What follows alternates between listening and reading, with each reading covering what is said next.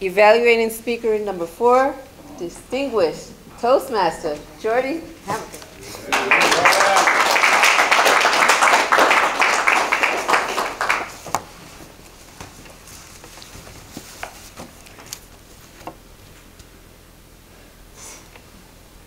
How many of you were moved, were touched by Blake's speech? Pretty much everyone in the room. What do we distill from this? A couple of things. Number one, always, always know your audience. You serve the audience. The audience isn't here for you to experiment and have fun. You're serving the audience every time you give a speech. Know them and give something that they want to digest. Number two, know why you speak. What was the purpose of this speech? The purpose was, at least, to inform. Many of you now know something about fellow Toastmasters here and gone that you didn't know before.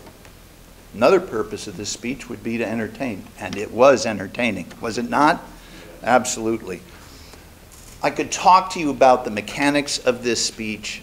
Blake is a virtuoso at that stuff. I mean, he had great use of the props, you know, dropping. I just love that. I thought I would eat some of them. I didn't know that they weren't for breakfast.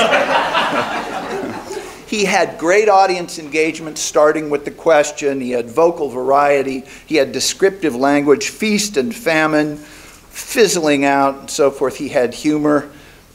I thought it was just marvelous. Suggestions or tweaks? Well, I am now in my 25th year, and I've heard an avalanche of marvelous speeches. Roy's Vegematic speech, Jeff's mattress speech, Carmelo's 9/11 speech, and yet this is among my very favorite in all that time. I'm not going to make it better, but each of you will view it through your own lens. Like Rachmaninoff does a variation on a theme by Chopin. What would you do? One of the things you might do, Blake, is show us a picture of maybe me at the wedding or you at Katrina, you know, in the wake. Also, open up your jacket and show us that precious big boy uniform where you used to work. I'm just kidding. I'm joking.